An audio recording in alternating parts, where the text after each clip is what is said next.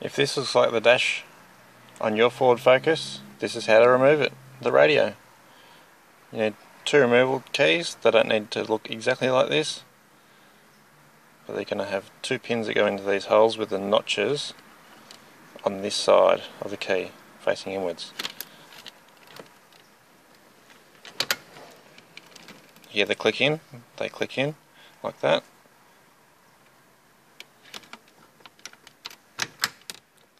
Clicking in, and then for the Fords, putting pressure backwards like that on the side, outwards, and then pulling them out.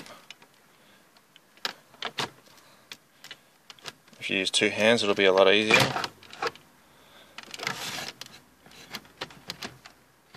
And